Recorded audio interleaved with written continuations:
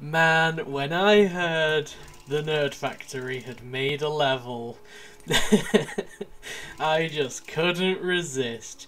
Test Chamber Awesome by the Nerd Factory. It looks very much like a not tremendously fantastically put together thing, but since it's the only level that appears when I click on my friend's items, let's try it out. Test Chamber Awesome by the Nerd Factory. I'm expecting not a whole lot from what I've seen of it, from the one screenshot I saw. But let's go ahead anyway! Is there any way to shut him up? No, well, whatever. I shall talk over him, because I think I can talk over him. 5 of 5. Okay, Fraps, please stop lagging. Fraps? Good, right. All hail. Okay, Fraps, are you going to be slightly more sensible? Okay, that's a much better frame rate. So, I'm pretty sure the lag might have actually be caused by the sheer amount of stuff.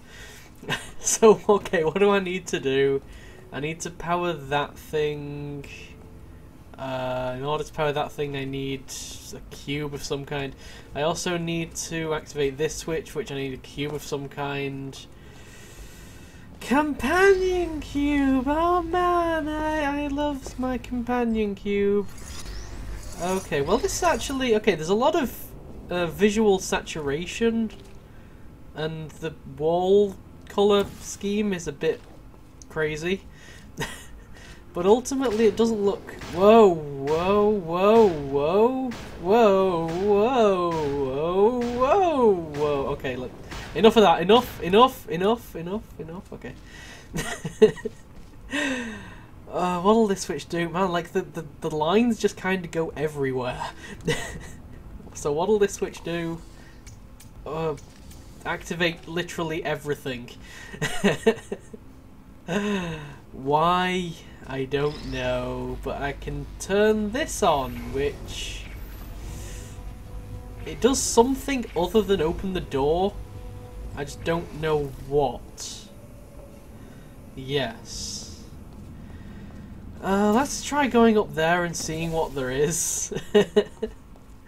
Companion cube dispenser, which I don't think is going to matter at all. Is this just... Okay. I don't think there's literally any reason for me to be up here. Oh, hey, a cube. Another cube. Okay, yeah, if I like put this cube on top of that cube, then the whole puzzle's solved and everyone's happy. Man, this was an awesome level. Actually, it wasn't as bad as what I thought it was from the screenshot, I gotta be honest. And then the doors open and then, yeah, I'm finished. Man, the Nerd Factory is sure a good level designer. Yeah. It's just that there was a bit too much stuff that wasn't used, like all the gels on the walls and things like that. But yeah, apart from that, man, I'm gonna give that a thumbs up. But only one thumbs up. I'm not gonna give it 2 thumbs up or anything. That's just silly. Yeah. But ultimately, it wasn't as bad as I was expecting it to be. Is really the best criticism I can give that level. The gels on the wall just looks out of place. I wouldn't really do that. Like what I really look for in a Portal level is and I realised that this entry was kind of, you know, a first attempt thingy. What I really like in a Portal level is the way that it's like clean and, you know, everything you see is part of the puzzle. And ultimately that's not the feeling I got from this, even though, you know, a lot of the elements, like, there were things like that platform that kind of raised and lowered when you put the cube on, when you press the switch. That was just a completely pointless thing. There was, like, no reason for that to be there. But ultimately, yeah, this was something. And the wires going all across the floor was definitely something. That was a level. Let's just leave it at that.